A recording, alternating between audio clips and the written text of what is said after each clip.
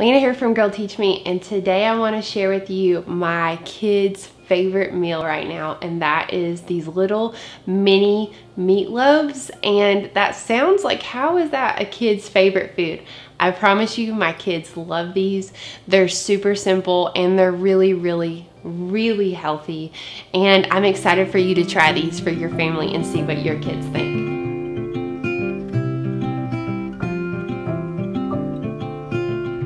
So if you're new to my channel, my name is Lana here at girlteachme.com. I make videos on new motherhood, real food, and just creating a peaceful home for the people that you love. So if any of that resonates with you, I hope that you'll hit subscribe and go ahead and click that bell so you can know when I make a new video every week. So as I'm making this recipe, I'm doubling it because I have 4 kids and we are eating a lot. So if it's just 2 of you or you have just 2 kids, maybe consider just making the single version of this. I'll have both recipes for you on girlteachme.com, and I'll link that down below.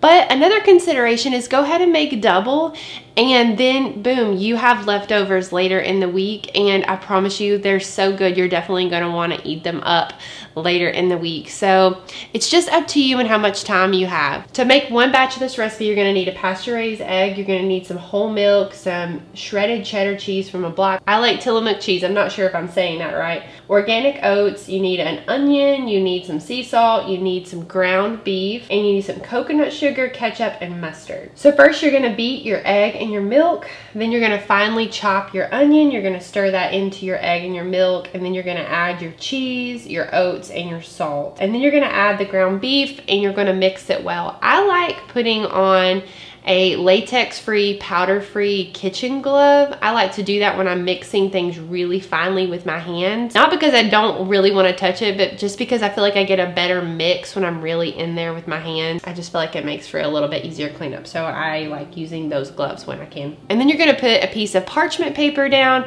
maybe add a little drizzle of avocado oil and smear it around, and then you're going to make some mini loaves on your cookie sheet. Miles and miles on the clear blue skies, we drive straight as a narrow flies. Nowhere to be, no dreams to chase tonight. And go ahead and set your oven for 350, and then you're going to combine the ketchup, the coconut sugar, and the mustard in a separate bowl, and you're going to spoon it over the loaves. We've got time to waste, let's waste it right.